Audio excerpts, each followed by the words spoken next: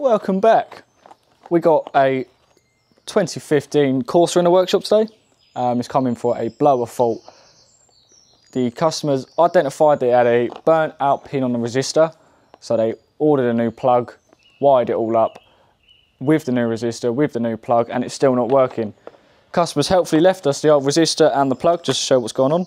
And in this wonderful little box is a note, which I haven't read yet. So I'm going to read you out this note quickly. Me and my partner changed the resistor and the connection and a new bit of cable. The old resistor is in the box with the old connection as well, which is in here. And I will just show you that quickly. So this is the old plug, and as you can see, pin 5 on there has burnt out. Same on the resistor. If you can just about see in there, pin 5's burnt out. So we, on that front, confirm that fault. The garage checked the fuse and it was fine, but it still won't turn on and won't produce hot or cold air. So what we're going to do first, I'm going to show you what they've done, and we're going to make sure that it is wired up correctly, so we don't go down this whole rabbit hole checking everything else to find out it's not wired correctly. The daughter is an electrician, so let's see what's going on. So just coming over to this Corsa, going to have a look at this new bit of wiring. There we go, look at that. It's actually not bad at all. Nice little just standard house connection down there. They all come with one extra wire on these plugs, and they've properly isolated it off, so it's not going to short out anything. If it could, it's not a bad bit of wiring. But what we need to do now is just make sure that it is wired up properly. What we're going to quickly do is I'm going to go grab the other plug, and we're going to make sure that it's all wired up correctly. They're new wires according to the pins on the old ones. So I'll be back in a second. Right, so I've got the old plug and old resistor.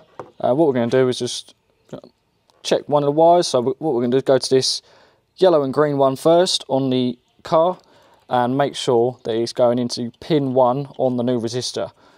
And I've identified that. It's got the pin numbers inside the old one. So we're just going to make sure it's right down there and see what's going on. So here we go.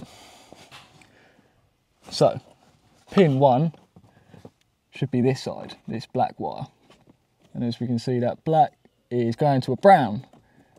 So let me just double check. And then with the old resistor, pin 1 is to the left. There we go. So what we've just seen is that it's essentially just flipped.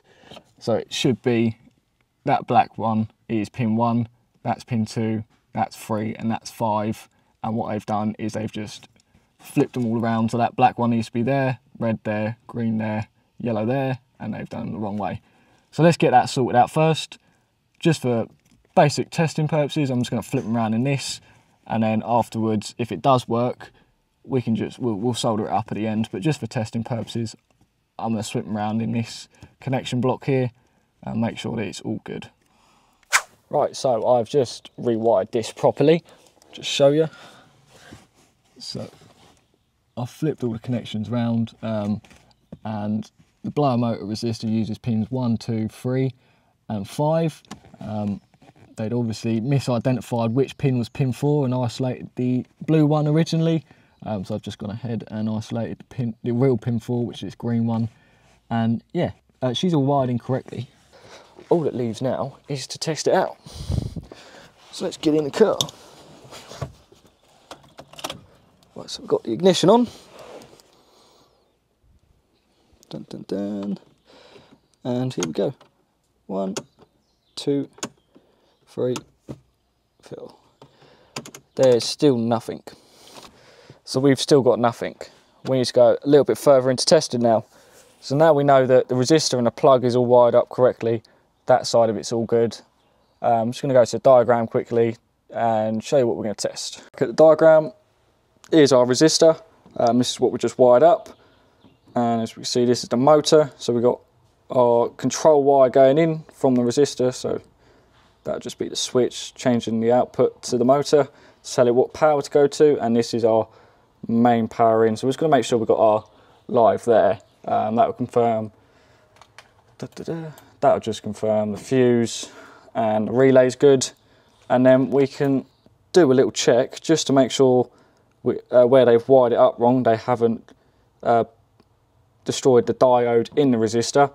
We'll just make sure that's all good and we'll go from there. So let's have a look.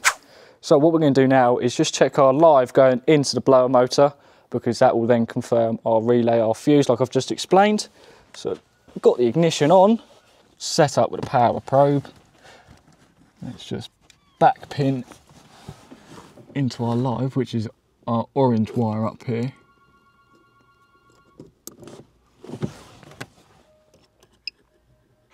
Yeah, we've got 12 volt. So we've got it on full blast, it's on number 4.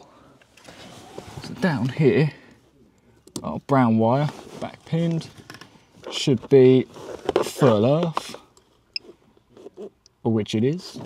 So that's just confirmed our relay, our fuse, everything live past the blower motor is all good. So what we're going to do now is just chuck it on full blast. So if you put it on all the way, the feed from the resistor to the blower should be straight earth. And yeah, let's just try and diagnose, see if this is a blower motor fault as well. Right, so we know that our relay, fuse and live side of the blower motor is all good. What we need to do now is just double check the resistor on the new, double check the diode on the new resistor. Where they've wired it up, they may have done some damage to it and it's not giving the right output. So what we're going to do is use a test bulb. What this is going to do is just put it under load so we can see the different voltages on the different settings. So setting 1 will have a different voltage, 2, 3, and then number 4 will be a full earth going to the motor. And what this will also prove is different brightnesses. So each setting will have a different brightness. So we're going to plug this into the blower motor plug, set the power probe up, show the voltages and show the light difference. Here we are all set up. So this is with it off, this is on, setting 2, setting 3 and setting 4.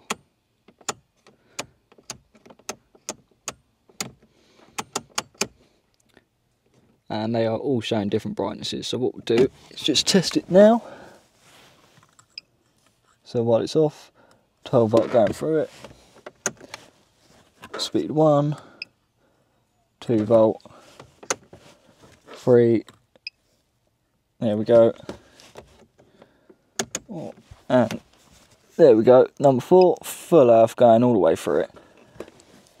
And there we go. So that's proved that our diode is good, our wiring is all good, the resistor's fine, it is literally just the blower motor now. So it's just unfortunate. When them resistors do fail, everyone just runs it on setting 4 where it will still work because it bypasses the resistor, and what it does burns that plug out, burns the wiring up, and unfortunately it also does the fan no good. It's got full power all the time.